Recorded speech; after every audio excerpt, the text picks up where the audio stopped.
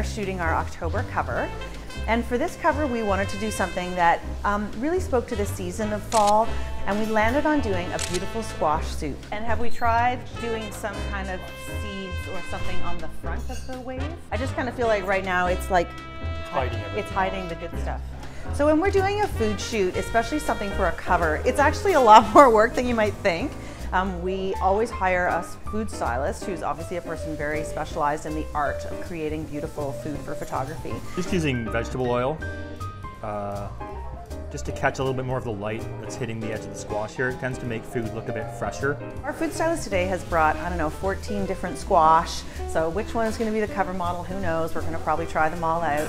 We also have a prop stylist who's here, who's brought all kinds of different beautiful props. And everything is coming together for that one cover shot. So we will try every kind of option, upside down, inside out, overhead, into different plates, different napkins, until we land on that absolutely perfect shot. I think that this time bush here could be slimmed down or calmed down somehow, just a little bit. Getting the perfect shot is, it's hard to say exactly what it is. It's a number of people saying, yeah, that feels really special. The food looks delicious.